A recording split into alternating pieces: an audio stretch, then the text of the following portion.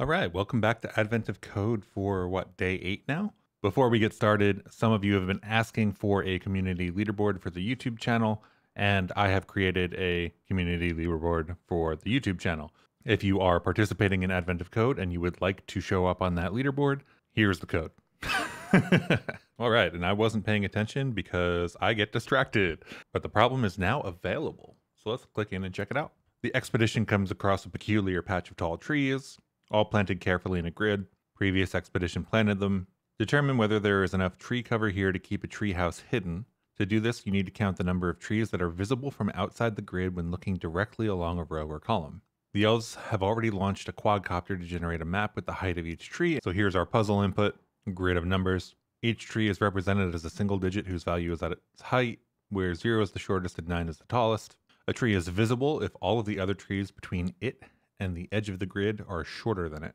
Only consider trees in the same row or column. That is, only look up, down, left, or right from any given tree. All of the trees around the edge of the grid are visible, since they're already on the edge. So 0 is not a 0 height tree, but rather a 0 height tree that is visible. In this example, that only leaves the interior 9 trees to consider, so 551, 533, 354. And then it tells us what makes a tree visible. With 16 trees visible on the edge and another 5 visible in the interior, a total of 21 trees are visible in the arrangement. How many trees are visible from outside the grid? So we could do this as a Vec of Vecs that would make iterating over the X direction and the Y direction, or no, the positive X and and the negative X direction. So left and right, very easy. It would be a little bit more difficult to do positive Y and negative Y, but we could do those via indices too. So I think we don't get away from having to do an iteration over everything. I'm sure there's some small optimizations we could make here, but we basically have to iterate along the Vec and keep some state. So for the first one, we have a tree of 3, 0, 3, and then 7 is visible from that side. Going the other way, oh no, we can't do that one actually. They're all visible because they're all in the top row. 2, 5 is visible, 5 would not be visible, and then nothing else would be visible in that row. And then 2 and 5 would be visible. So we could easily parse this into something that is mutable as well, if we wanted to. Or we could keep a separate grid, so we could have 2 grids. The other way that we could do this is probably using a matrix. I think that might be overkill for today. All right, so we're not winning any speed awards today. I just took a second to set up the scaffolding for today's problem. So now we have our input. This needs to parse into a Vec of Vecs if we're gonna do it that way. So instead of doing anything with splitting or whatever, or manually parsing, I'm doing just a separated list by new lines and then a many one for U8s, which should give us a Vec of U8s. We'll call these trees, and I'll debug out trees just to see what it looks like. And I think I forgot to get rid of the intersperse at the top for the nightly stuff, so I'll just run Arco watch X test now, which should give us 1 failing test and 1 ignored test. It looks like we're getting bytes, so to alleviate any confusion... Ooh, right, but I did make a mistake here. So in this case, it was parsing U8s, and U8 was failing because the numbers are bigger than a U8, but they're not bigger than a U16. So the U16 succeeded, but that's not actually what we want. So I know we can get a car, we could do many car, and then we could parse after. We could also take 1. So instead of doing an individual digit, we can do something like digit 1, which will match all of the digits for the rest of the line as a string slice. We can map over that. Remember, this is on the parser that we're mapping. So we map on this parser and we get a string slice from nums. We do nums.cars, we map over that, we convert it to a digit because we'll have characters at that point, and 2-digit is a function on characters. We have to pass in the radix, which is 10 for us because base 10, and then we collect that. So we end up with 30373, 25512, 30373, 25512, 65332, and so on. So our input is correctly parsed into a Vec of Vecs, and we shouldn't call this commands. We should call this parse trees or something. So there are many ways to use nom in combination with more classic or more naive parsing techniques. So for example, for this, we might have done like a split on new lines, and then inside of that iterator, we would have had to call cars and then map over it just like we're doing here. But we could also replace this with a custom parser if we wanted to that matched one character and then parsed it to a digit and then matched another character and parsed it to a digit and so on. So maybe we'll come back and show that. I just wanted to show that we could also merge the nom world and sort of the other ways that you may be comfortable with doing things. So I think with trees, we probably also want a second set. So we'll make like visible trees equals trees dot iter dot map, and we get a number here, but we're not going to throw the number away. And of course, I should have done this. We can destructure this with the input and the trees coming back from parse. And of course, this is tree line, so tree line dot iter dot map, and this is the one that we don't care about, which is false, and we can collect it. And because we labeled visible trees with a type on line 27 here for Veca pools, all of these collects know what to do because it can be inferred from this type signature. So we should end up with a trees and a visible trees, and this should basically be the same stuff all lined up, but all false. So we can modify this a little bit to start off. If we enumerate, then we get the index and some value. Of course, we haven't defined max length yet, but we're mapping over this now with the index, which actually we need the index up here. I put the enumerate in the wrong spot. The enumerate was in the wrong spot because specifically we need the index of the array that we're in. So if the array itself is at 0 or max length, then we want to turn true. And actually I'm going to keep enumerate on the tree line too. So this is going to be line underscore I. So if we're at 0 for the arrays, that means we're in the first array. That means we're on the outside, which means that it's visible.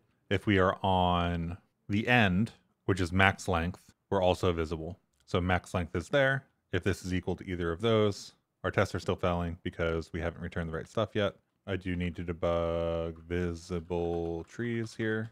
And we could do this later too. So you'll see that the first one up here is all true. The last one is not, because what we need is the length minus 1. And then we get the first one and the last one are all visible. Or if line I is 0, then it's also visible. Or if line I is equal to line max length, it's visible. So line max length can be tree line dot length minus 1. And that should give us all of this nice output. So true, true, true, true, true, true, false, false, false, true. That's right. So it's all of the externals. And now we need to iterate. So if we trees.iter, actually I don't think we'll trees.iter, we'll do indexes.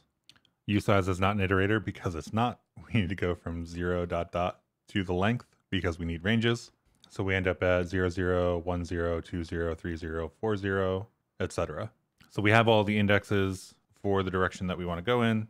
So we get the current tree size outside of X. If I is 0, then current tree size equals X. Otherwise, if trees Y X is greater than current tree size equals trees Y X, and visible trees Y X equals true. And what we are running into here is expected usize found U32 for trees YX. Y and X are usizes, so we should be good on the indexes. Oh, there we go. As usize should be fine. Current tree size as U32. So we'll just do a little bit of conversion back and forth. And this is not I equals 0. This is X equals 0. Cannot borrow visible trees as mutable because we didn't declare it as mutable. Cannot assign twice to immutable variable because we didn't declare current tree size as mutable. Current tree size used here, but it isn't initialized because it could potentially not be. I guess technically it never will be because of our logic, so I'll set this to 0. But that is one of the failures of doing it with the for loops and the indexes. We kind of have to initialize this value first. Okay, so with that, we should be able to debug visible trees and see changes. So all true for the first row, true, true, false, false, true. I think that's right. True, true, false, false, true. Then we have to do this the other way too, so we'll get the other way. True, true, false, false, true for what? 0, 1, 2? Interesting. I think that's wrong. True, true. Because if 0 is 6, then 5 is inaccurate. Am I doing greater than or equal to? It feels like I am. Current tree size is 0, so 4x in 0 dot dot trees dot length. If X is 0, the current tree size is X, so that becomes 6. And then we loop again, and then we hit else if trees YX, which should be 5, is greater than 6. Should be 5 is greater than 6. Let's find out. We can put debug really anywhere, which is kind of awesome. So if debug macro with the expression inside of it, the value that gets returned from this expression will get shown to us. So you see all of these with the expression here. But we also need y and x. And I bet you those are what, use after moves? Or maybe they're not. Maybe I was wrong. What are they? Expected bool found tuple. Ah, right, because I stuck this in the middle here and it's not really what I wanted to do. Let's do print line, yada yada, yx. So we get this incoming in the loop. 44? Am I adding this? Did I add this to the current tree size equals x? Oh, right. They're individual digits right next to each other. I should put a comma in here so I don't confuse myself. So we should be looking at 0, 1, 2, 2, 0, and 2, 1. Right? 2, 0, and 2, 1. 2, 1 is true. Am I doing comparison on the indexes? I am doing comparison on the indexes. Oops. It's got to be trees yx that we're setting here. And this has got to be what, as usize again? Okay, that is probably what the issue was. So trues for the first, true, true, false, false, true, true, true, false, false, true, and then true, false, false, false, true. Yes, that is correct now. Okay, I'm pretty confident that we have the true, false, true, false, true, true, false, true, false, true. Yes. Okay, so I think we're good. It's a little annoying to keep writing this little thing over and over again. I refactored day 7, so I can refactor today too. So this is going to be y and x from zeros from the left. So we need to reverse this. And then if x is trees.length minus 1, right? That should do both of them. Of course, our debugs are sitting everywhere still. Let's take a look at each of these. Let's say we're looking at this from the right-hand side. So the third one down. So this from the right-hand side should be true, true, false. And it's not. So is this even running is my question. Let's get rid of the debugs in the stuff that works. Oh, we do get it, actually. I think I was just looking at the wrong thing. I was quite literally just looking at some old output. Okay, so let's check to see if it works from this side. First one is all true. Then we get true, false, true, true, false, true. And then the other ones come in from the left. And then we get true, true, false. So that's correct. And then true, false, but the 5 is visible from the left, and then all trues. So this all works. This works for x left, x from the left, and x from the right. So now we need to do up and down, which is going to be the same logic, but we need to do if y is equal to 0, and we need to reverse each of these axes. So let's copy this, and I'll leave a comment here saying iterations for y's, iterations for x's. And we paste this in, and I think the iterations are fine because we need all of these values. Actually, the iterations are not fine because we need to iterate over x here, and then everything that's a y becomes an x, and everything that's an x becomes a y. So let's do, but those axes still need to happen like that. So I think these 3 are the only ones we need to change. So this is an x, this is a y, we'll get rid of the print line, and then this is a y. Okay, so the question is that the correct answer? 21 trees are visible. So this needs to be visible trees dot iter. I guess we could flat map. Let's do dot. We don't really want flat map because we don't really need this to be anything else. We can flatten dot filter dot count dot toString. So because those are Booleans, I think that we're good just dereferencing this. Oh, that's not what we need. Filter. Oh, it's a double. So we can just do this. We can destructure these shared references. It's a double shared reference because iter is one shared reference. So we got visible trees. We're iterating over that. Then we're filtering. Filtering adds another shared reference. So we get a double shared reference here because we're just doing a comparison. So we need a reference to whatever we have to do the comparison. And then we can count whatever's left. And I didn't add the number to the test, so the test will never pass, but it's passing now. So it looks good. Let's get rid of these different debugs and stuff because they are contaminating the output. Okay, I think we're good. So let's get the actual input. Let's hope that we did all of the things that we needed to do that were variable. Chuck this into our input, do a cargo run bin part 1, get 1807, hope that we got the right answer. And we did. We got a gold star. So we did it pretty manually. We did very manual iteration. We didn't use any fancy data structures. We didn't use any fancy accessing. We did indexes for all the trees. We used 2 different Vec of Vecs, one to read from and one to write to.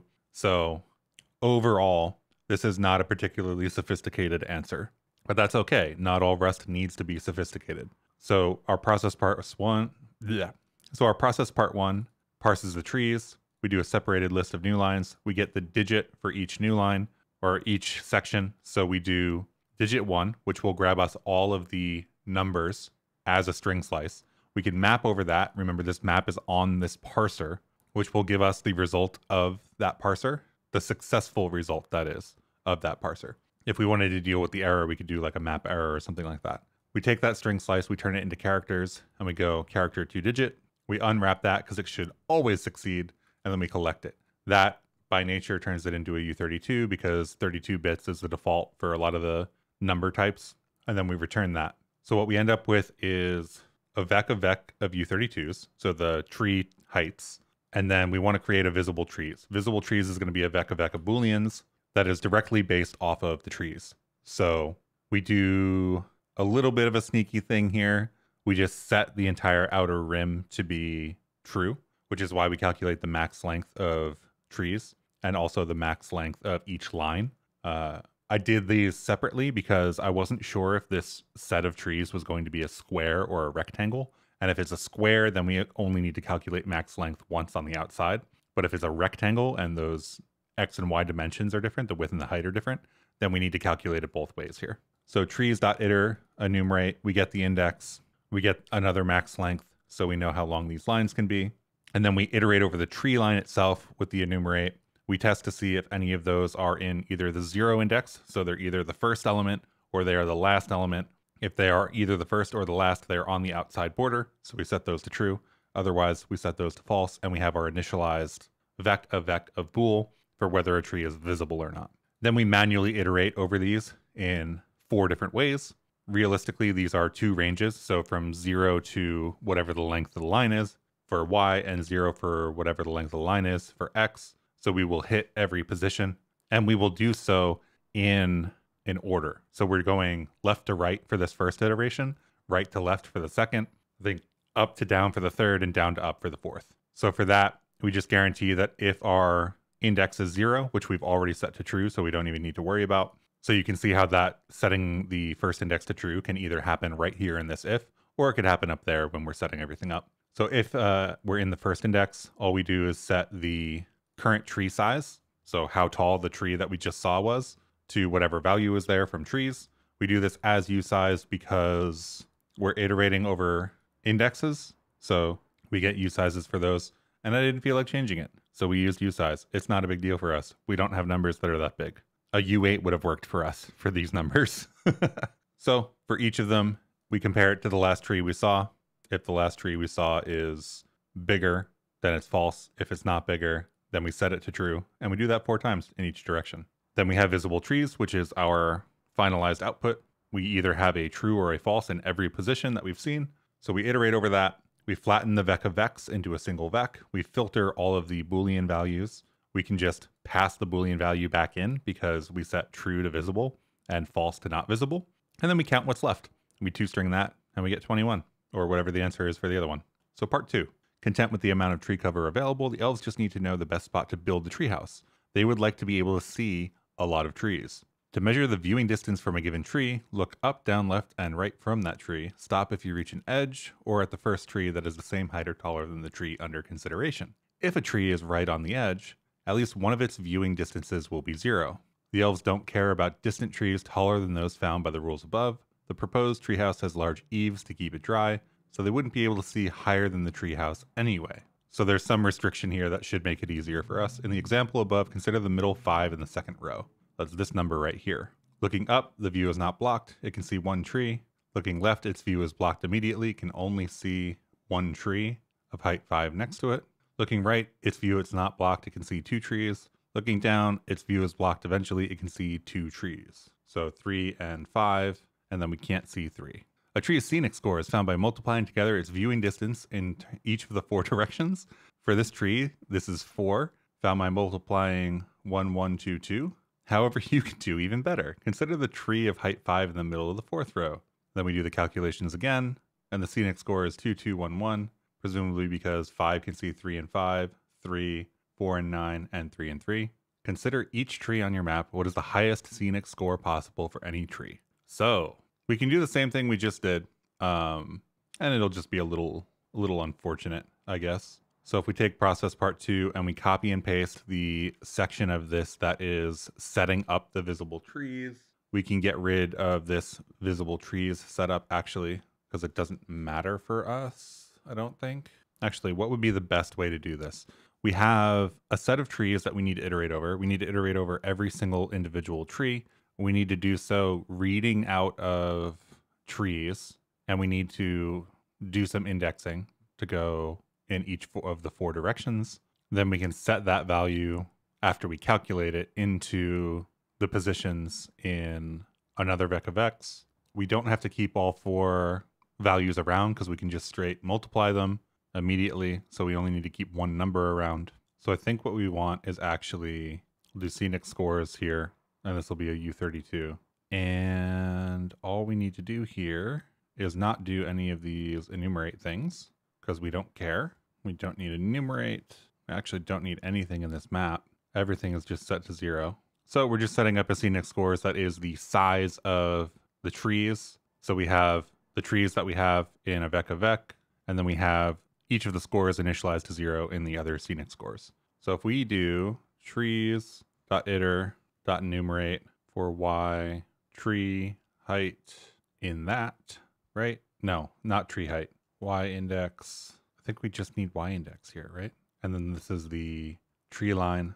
And then for x index tree height in tree line.iter.enumerate, I'll stick a to do here to make it look like we finished the function. And then what we get is the ability to iterate over every tree. So if I print line here and I do something like x, y, and we can use the variable names that we defined. So x index, y index, tree height. So we don't even need to pass anything in. We can just run this. And what is the answer for test number 2? Test number 2 is, it doesn't tell us the answer. Oh, this is the ideal spot. So number 8. And it wants the score. Yeah, the highest score possible for any tree. Actually, so we don't even need the scenic score thing that we set up. If we just need the highest score possible, so the highest score is 0, and then we'll just update it if we get a higher one. And then we can't ignore the test, of course. So if we watch with test, then we get XY30732073255512. So we get all of them. Okay, so we've got the X and the Y index for every tree and the tree height that it has. So we now need to calculate how far it can see. So all we need to do is take each of the values and either increase it or decrement it until it gets to the max. So we let y max equals trees.length, which is the number of arrays that we have. And then we need let x max equal trees 0.length. We know we'll have at least one tree length, so this should not be an issue for us. So we need to do for, let's say, 0.x. So for x position in 0.x, we need to debug all the trees to the left. So we should get trees y x position. Is it y index? Y index. And this is x index. And I should spell out my words. So does this work is the question. So for 0, 0, there's nothing to the left of it. So we get nothing. It doesn't even iterate. So what happens if it doesn't iterate? Is that a score of 0 or is it a score of 1? If a tree is right on the edge, at least one of its viewing distances will be 0. But because of the math that we need to do later, do we count that as 0 or do we count that as 1 for the multiplication? I'm going to start with the assumption that if there is a tree on the edge, then it will have a scenic value of 0. So if we do the multiplication, then we end up with a scenic score of 0 because it has to at least be inside of the tree line. I don't know if that's true, but that's what I'm going to start with. So for each tree, we set up scores as 0, 0, 0, 0. It doesn't really matter which is which, but we'll start with, we need to reverse this actually. So we need to go out from the center. So new tree height equals tree height, which is the treehouse height that would be at. So if we were at 5, the treehouse would be on 5, which means that if there is another 5, like in the first example here to the left, looking left, its view is blocked immediately. So the tree that blocks the view is visible. So we have to do less than. So if the tree that we are given is less than the new tree height, we don't need to update this tree height ever, do we? If it gets blocked, it's done. So tree height is going to be tree height. Let's say this is treehouse height, which is also the tree height.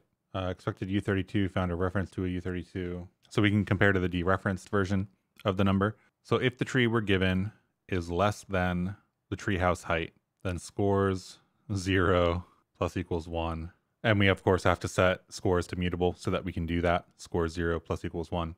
Otherwise, scores 0 plus equals 1, and then we break. So if we debug scores, do we get the right scores going out from the left for any of these? So let's start with 4, 0. So 0, 1, 2, 3, 4. So 4, 0 should be 1 because it's only the 7. That's true. Let's choose another random one, something like, what's interesting?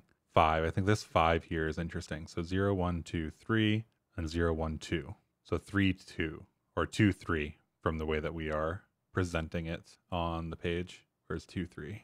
2, 3 is a 5, and it's a score of 2. That looks right. And then we can look for 4, 3 for an interesting case as well. 4, 3 is a 9. 9 can view everything. So we're good. So this is what we need to do for everything. So let's leave a comment here that says to left, to right. How do we go to right? We do not 0 dot dot and not reverse. So we need to do x index plus 1 dot dot. What is the max length? We calculated the max length already, right? X max. And this is going to be scores 1. So we could put that in a struct. Struct would probably be safer bet. We are getting some values in here, so let's check to see if we did our math correctly.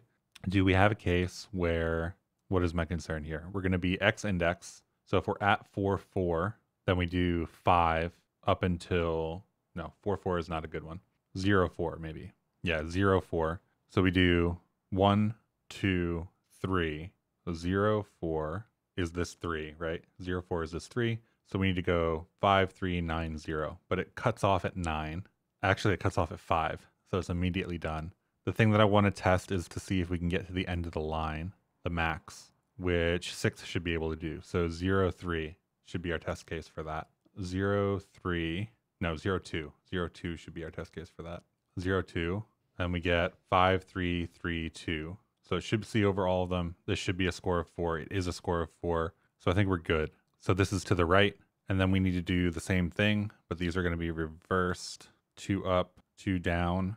So this is for y position in 0 dot dot y index. And this is going to be y position with x index. So the current tree is index. And this is going to be the third score.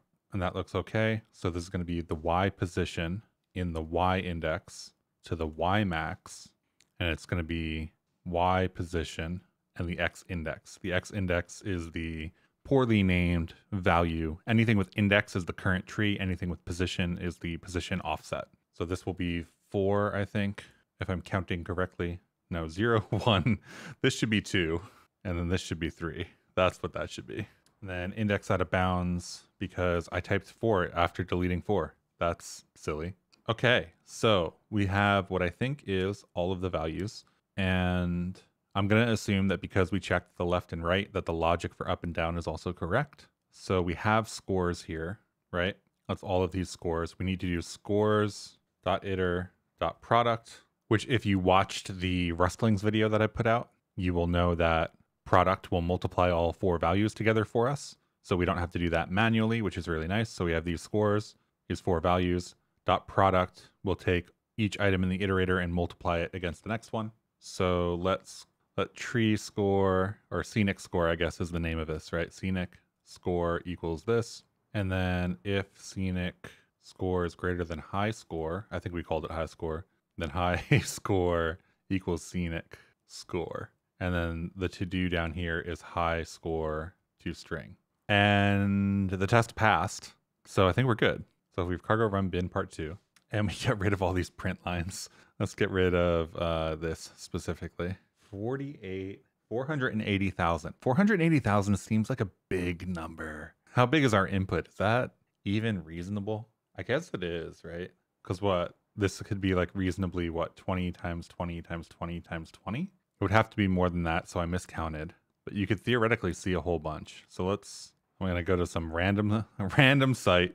I'm going to paste in one of the lines, and it's 99. So we do up to something like 45 times 45, which seems like plenty. So I'm going to say that this is a plausible answer and submit it. And it's the right answer, actually, which is great. I always get nervous when they're even numbers, you know?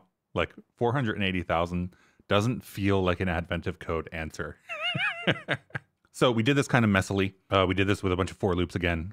Again, not all Rust needs to be sophisticated.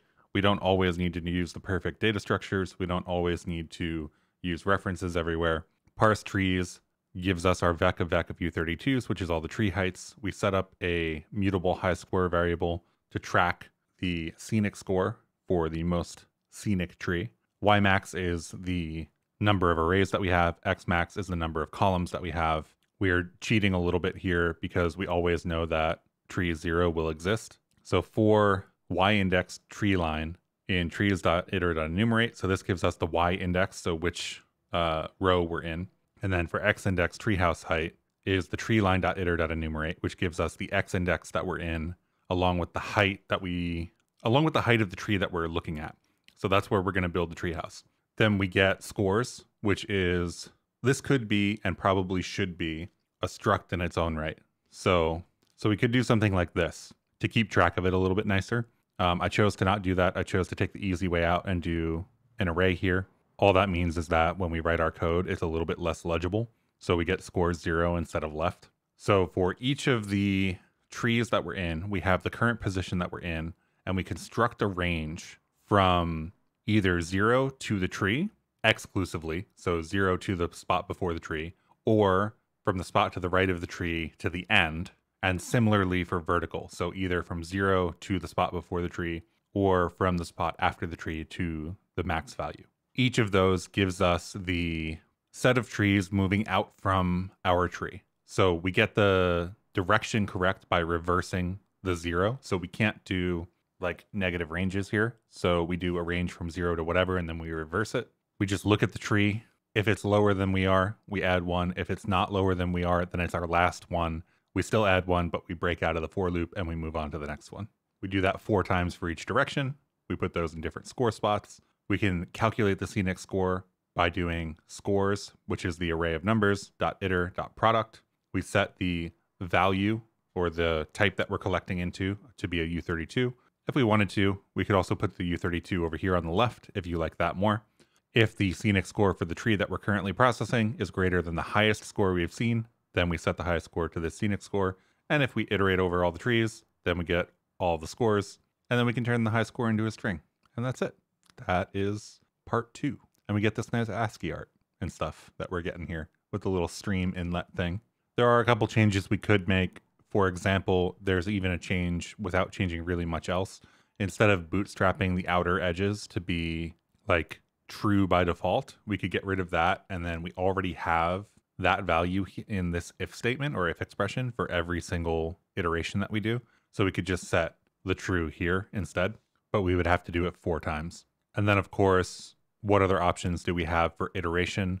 We could do windows, right? If we do windows, then we get the current tree and the next tree, and we can compare them directly rather than doing all this indexing. If we do it that way, we still have to .enumerate on those. But maybe I'll show that in a refactor video tomorrow. I think that I tend to not do mutation and not do for loops enough that it's worth showing, because most of the other videos end up with a very functional approach. So maybe I'll refactor this to use Windows or something like that. That could be cool, but we would still be iterating over it anyway. So we really just get rid of some of the indexing. The parser logic is new.